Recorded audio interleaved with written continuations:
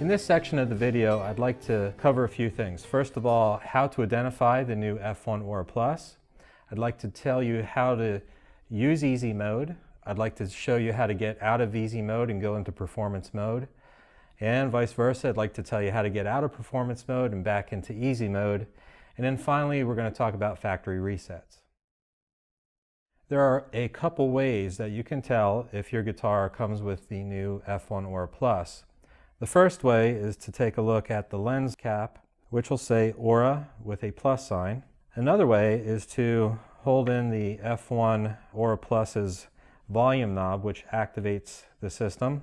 The first thing you'll see is an F, and then a 1, and then a plus sign. This ensures that you do have an F1 Aura Plus. So a third way of telling if your guitar is equipped with F1 Aura Plus is in easy mode. This knob acts as a tone control. Now, when your guitar is plugged in and you turn this tone knob, you will not see anything in the display. You'll simply hear some audio changes. Furthermore, with this particular tone knob, there's no stop. So just to clarify, if you turn all the way to the right, you're going to take that mid-scoop contour all the way to the max, and if you turn it back to the left, you're going to take that tone scoop out and it's going to be totally flat. So it's something that you'll hear when you're plugged in and playing with it, but it's another way of telling if you're in easy mode and you have an F1 Aura Plus. To show you some of the features on the F1 Aura Plus, the first thing we're going to want to do is plug the guitar into your favorite acoustic amplifier. Before we do that though, you want to make sure you have a fresh 9-volt battery. Now, typically 9-volt batteries in this system last about 27 hours as long as this plug is engaged into the jack. So if you're not playing and you want to save some battery time, make sure you unplug this jack.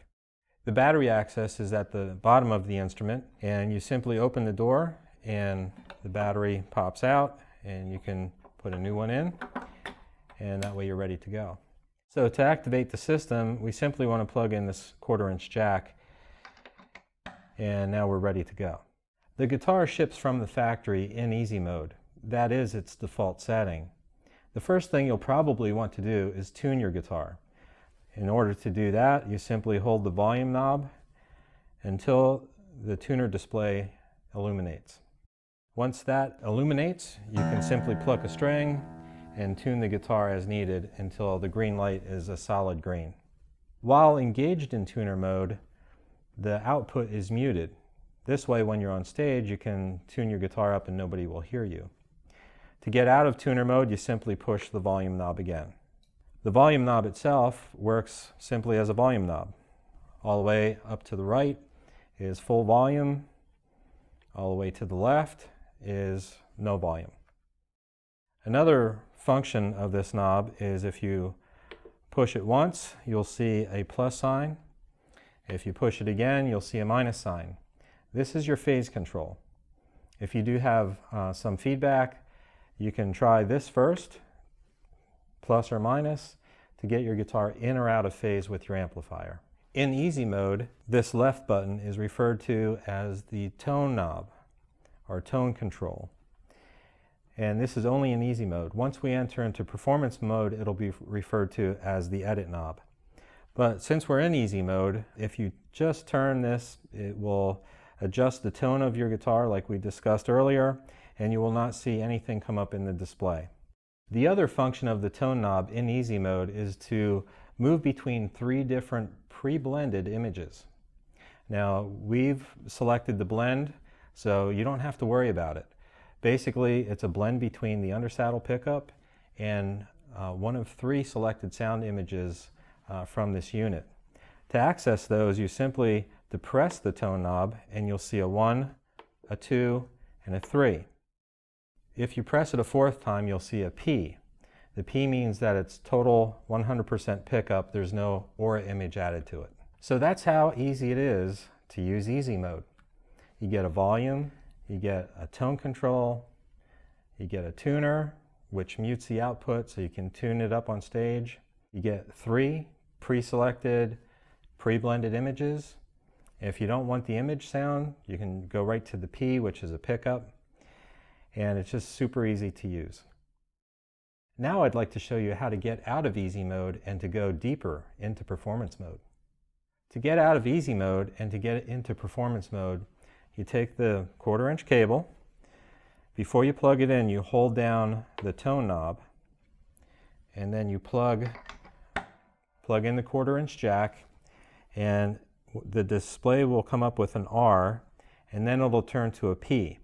As soon as it turns to a P, you then click on the volume knob and you'll see the P flash, and then you leave go of the tone control. At this point, you are now in performance mode. If you're in performance mode and you want to go back to easy mode, it's basically the same process. Again, we're going to plug in the 1/4-inch cable, but before we do that, we're going to hold down on, in this case, the edit knob because we're in performance mode. Then we're going to plug in the cable. At this point, we're going to see an R again, and then we're going to wait till we see an I. Now that the I is up, you simply tap on the volume control, you'll see the I flash, and then you leave go of the edit knob. Now you're back in easy mode. Now I'd like to show you how to restore factory settings. Remember, we just covered how to go from easy mode to performance mode, and then from performance mode back to easy mode. To restore factory settings, it's a very similar process. The one thing I want you to keep in mind though is when you do a factory restore, not only will it default back to the easy mode, but any changes that you've made in performance mode will be erased and it'll be set back to flat like it came from the factory. So to do this, it's very simple. Again, we're going to hold down the tone or edit knob. We're going to plug the guitar in. At this point, you'll see an R on the display.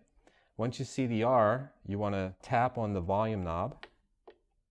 Now you will see the R flash. At this point, you know it's okay to let go of the tone or edit knob. Now you've just completed the factory restore settings.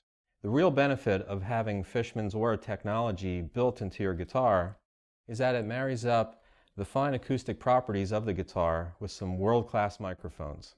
Thank you for taking a few minutes to understand how the new easy mode functions in the F1 Aura Plus.